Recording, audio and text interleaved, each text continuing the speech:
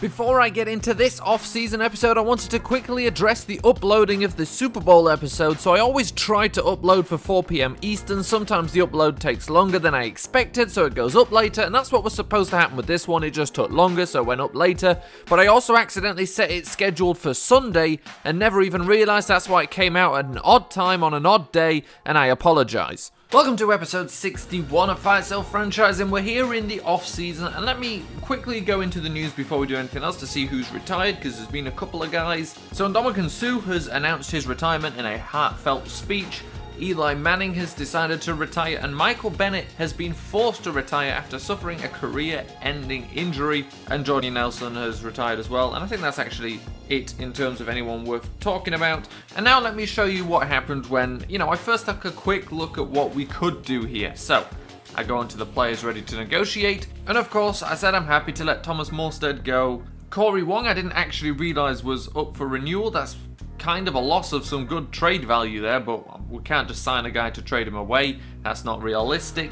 Derrick Henry, of course, we do want to re-sign, and that's pretty much it for anyone that we have to think about re-signing. So I go for Derrick Henry, and it doesn't really matter how long we say. Say we do the 7 years, so it's as cheap as possible. My point is, look at the cap room. Now we're in the off-season. It's taken away that reserve for the draft, for the drafted players.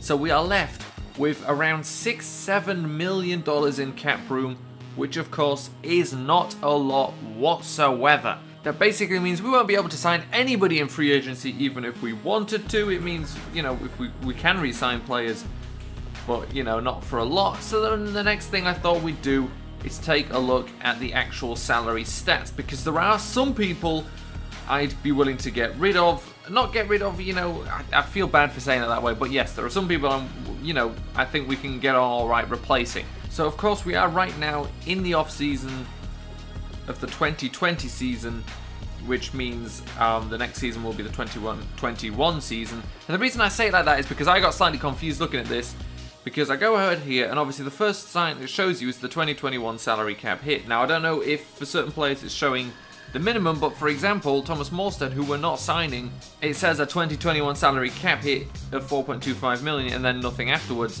I don't know if that's the, I assume maybe that's the franchise tag number. I don't obviously know. It doesn't actually have 1 year remaining because we had to re-sign him. But anyway, point is, let's take a look at the biggest cap hits. And the biggest cap hit, and I didn't realize it was really quite this bad, is Carson Wentz. $12.9 million next year. That goes up to 15, then to 18, and now I always said the plan was to sign Carson Wentz when other people weren't as interested, when we had the cap space to carry him, and then, load him off to someone who really needed a quarterback, and that is still the plan. And although maybe we would have done that in another year, it was actually always pretty much the plan to do it right now. So that's a guy we're going to be looking at trading away, just like we traded away Logan Tammy last year. We're going to look to do the same here. That saves us $12.9 million in cap space. Taylor Decker is on the team. That's not going to change. We like him there. $11.2 million. We're going to eat that up. Mario Edwards Jr. is the next highest at 9.73, and that is another guy I wouldn't really be too. I think we should look at getting rid of him. Now we don't necessarily have an immediate replacement for him. However, we of course have on the other side Ryan Tatum.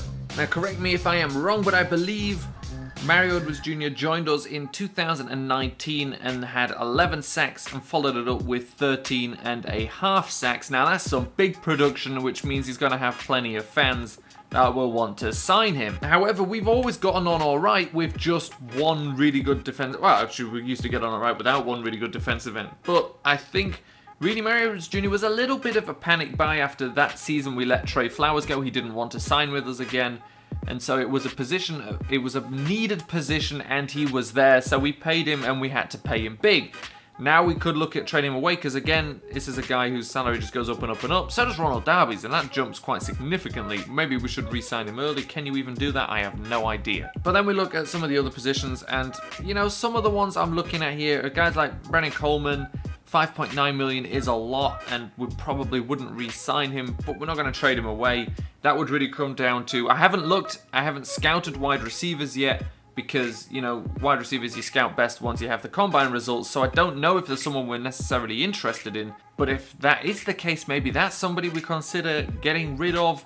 or trading away rather. Christian Suki, of course, is on the team and is up for renewal soon. David Onyemata will probably let walk. Kevin Pierre-Louis has got 1 year left. So there's some guys here with decent sized hits that will probably just let walk after their contract expires, and they're not too big that we think about trading them away. Look at Dion Jones though. Now that is some cracking value there. Just the 3.63 million hit. It goes up to a highest of 6.98 million. That's really great. And that means when we I think we're gonna just let Kevin Pierre-Louis go on his way after the next season, you know, just let him find his own place. We're not gonna unceremoniously cut him or, you know, trade him away. That's not gonna happen. But obviously we've got a long-term solution here with a guy who I've lost in the list. Dion Jones, there we go. He's here till 2024. So obviously we're not going to pay extra money to re-sign another outside linebacker when we can use Dion Jones there. And outside of that, there's nobody really eating up a lot of space anywhere. So what we're going to do is we're going to look at trading 2 players. Carson Wentz, which was always the plan, and Mario Edwards Jr. because, well, now I'm not sure, because again, we don't necessarily need that cap space, especially once we get the 12.9 million here, but it only gets more in coming years, and to get rid of him now, and I think there's some decent defensive ends.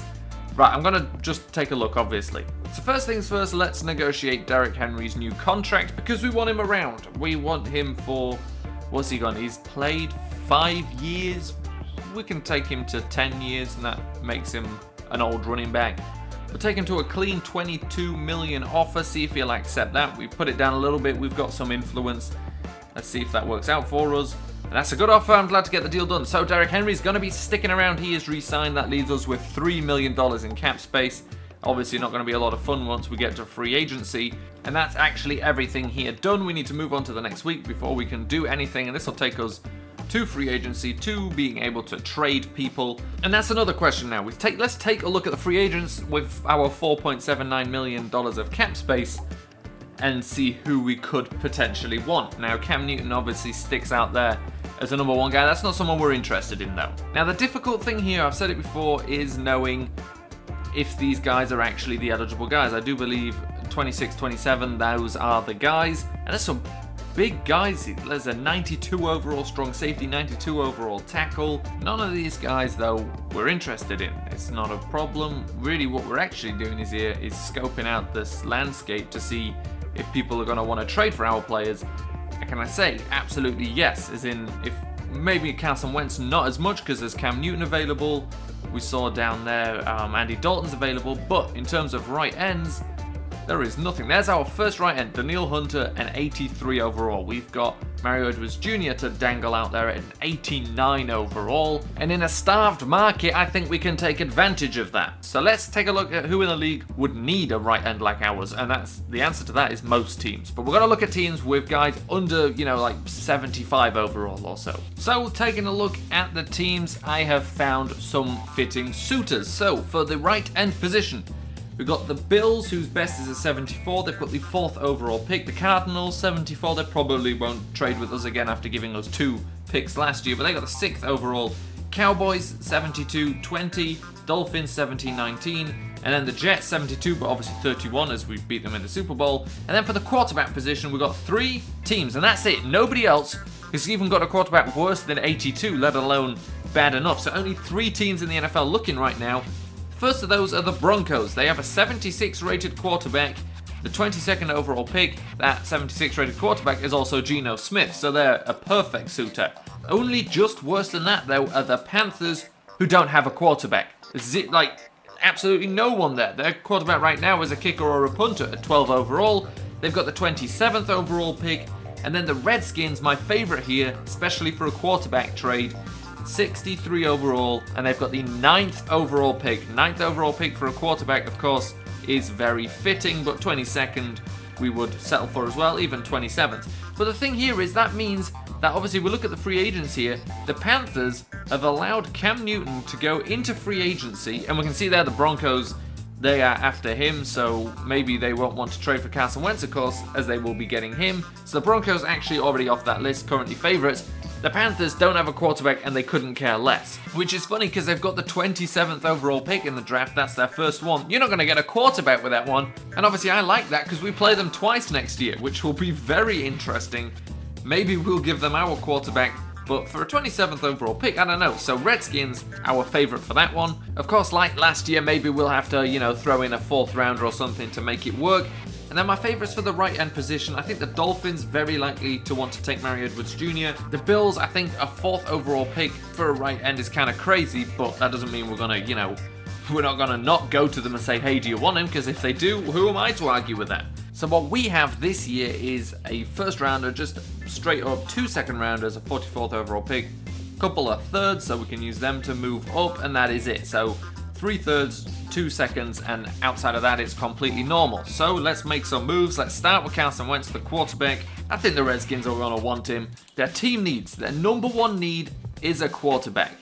Are you willing to give up a 9th overall pick for a proven quarterback? You should be. And you know what? Why would we offer anything else in return if we can just make a straight trade here and it's close? It says the Redskins are not interested in quarterback. Yes, they are. Look, it's very close. I think a 4th rounder seals this deal. And if I think a 4th rounder will seal it, we start with a 5th rounder, of course. And I think a 4th will do it. Come on, this is a great trade for you. You've got a 63 rated quarterback. You know you want to do this. Let's make it happen. There we go, we've got ourselves a 9th overall pick, traded for Carson Wentz, who actually, to be fair, did end up helping us out as a backup quarterback, but we can find another backup quarterback somewhere, probably even draft one with a 9th overall pick. So the rich get richer as per usual, because we can just afford to just trade away players like it's, you know, a little hobby of ours, because at the end of the day, it's a little hobby of ours. So like I said, we're gonna try the Bills right. They're interested in our man here. A right end is in their top 5 needs. It's their 4th biggest need. So are they gonna wanna do this? So this, of course, is just an outside shot. Maybe they'll go for this. I doubt they will, but we're gonna try, like I said. They're not that interested. But what about for a 3rd round pick as well? Now that's a pretty realistic trade right there. A, you know, starting player for you and a 3rd round pick. Yeah, you give up your 1st round pick, but you're not going to get much better than an 89 rated right end out of that. Let's see if you want to make it happen. You do want to make it happen. We pick up another 4th round, not a 4th round pick, a 4th overall pick. We now have the 4th, the 9th, and our original 32nd. How long can we keep this going on? We keep doing it year after year after year, and everybody keeps giving us their draft picks.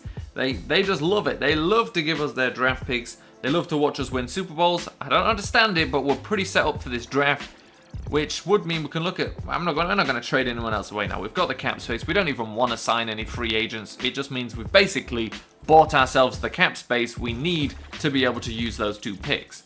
So like I said, I'm not interested in any of this. Let's move on to the next week. So what we actually are interested in is scouting players. So now with the combine, we can take a better look at some people. We can have a look here. We can see, well, I don't know why he's not been finished. There we go. Bunch of good players here. Now we have a look. We've got the 4th and the 9th. We could already take another new defensive end. We could take Terrian Kinchin out of Oklahoma. Speed rusher. Looks nice, but no, we're not here to look at that right now. We also looked at running backs as well. We've looked at everything this year. Wide receivers, not so much. So I had a quick preliminary look at all the wide receivers because I thought, why not? I had the points to spend. Now with the combine grades, we can take a look at the ones that are actually worth taking. So this is how I'm going to do it. I'm going to look at every single wide receiver. We've obviously already scouted the first part. If their 40-yard dash is better than 4.6 flat, we then scout the next bit, and obviously then I know who we've got that's better than that speed, and then we'll take a look at another thing after that. So we took it to the 5th round. We got 13 players here. They're all, you know, although last year it wasn't as good, they were all under 4.6. Now we take a look at the second part, and that is the 3-cone and the 20-yard shuttle combined. So there's the first receiver we're interested in, and to be fair, he's a speed receiver, but only ran a 4.49. Now it's not bad, but it's 32nd amongst wide receivers, but he's a good player. That may be someone we end up picking up. We definitely are going to take a 1st round wide receiver this year. So here we go. Looked at all of them, and now these 2 guys didn't have the right combination of the 2, but we're still going to scout both of them now. Just they're not going to be on the watch list, and they're both 1st round wide receivers. It's just how good are they going to be? Could still be interested in them though. I haven't decided who I like the most out of these, although an Alabama receiver I'm always going to lean towards. We'll have to take a look properly though. Sean John here though, out of Michigan, a speed receiver. Now he's terrible. He cannot catch anything apparently. His best stat is a C+. That's a no-go. However, we've got a couple of 3rd round picks. He's 5'9", 187, and he did run a 4.35 40. He's got Everything else good, he's just, you know, terribly talented in everything else. I think he will probably be around to take. That's the kind of guy I'm interested in. With that kind of speed, maybe we just use him as a returner, you know? But those are the wide receivers looked at, and we've got options here, so I'm very interested in that. And the best combine grade here is Cedric Whiteside out of Alabama. He's a little bit shorter than I would really like, but maybe we can, I don't know. Gerald Hansbard right now is who I like the most, because I like the big receiver. That's what we're looking at really, is a replacement for the X. Now, it doesn't have to be a big guy on that side, but that's just how I like it. But anyway, that's enough of that. London Bentley, he's been getting rave news. He's got incredible combine results. He's not that quick, and we don't need really another not quick guy. 4.65, but he's got a good broad jump. He's got a good bench press. You know he's going to be an incredible power back. If he happens to be there and we don't want anyone else, I'm not going to not take him, but we want a fast guy. Now, where are we going to go again? Cam Navis Grigsby out at Michigan State is an option with a 4.32 40-yard dash. You know, some other good stats as well. That A- elusiveness I like, plus the B+ carrying. Those combined have me interested. But we've got a couple of guys here to look at as well. And that is it, the final week of the offseason, and we've got trade offers that we had nothing to do with. So Pearson, some people are interested in, and David Onyemata. They're looking to pick up some guys before the draft. Let's see what they're offering, because I'm always ready to listen. So these picks really haven't improved from the last time. They're not much better, although we don't need Jamian Pearson, that's the thing. So why not just take the best that they're offering and then pick up a right tackle at some point in this draft? Even though, you know, the best we get here is like a 7th round pick. But we don't need him. We haven't really used him at all. We're going to accept this one from the Texans. David Onyemata, that's interesting that people are looking for him. He does apparently have an 81 overall here, and nothing really interesting coming, and we don't need any, apart from a 2nd round pick there they're going as high as. Heck, if you're going to offer a 2nd round pick, we're going to take a 2nd round pick, even if it is next year. David Onyemata has moved on, one of the survivors of the original fire sale when we got rid of everybody that was already on the team, and now he also has been traded away. But when you're going to offer us good value, we will take it. And that completes this off-season episode, because there wasn't that much going on this time. We obviously traded a little bit, which made it a little bit more interesting. And Jimmy Graham apparently has been traded, which, you know, they're like, wow, but we traded away some big names too. But anyway, that is it for this one. Next time, we will be drafting some new players with some nice picks. And, well, I still have to figure out the draft board and everything, but that'll all be ready for the next episode.